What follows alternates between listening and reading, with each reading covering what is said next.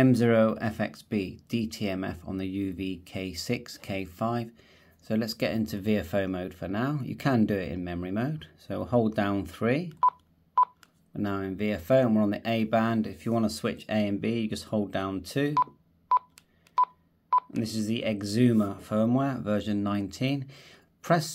See the star, just briefly press it. You're now in Dtmf mode.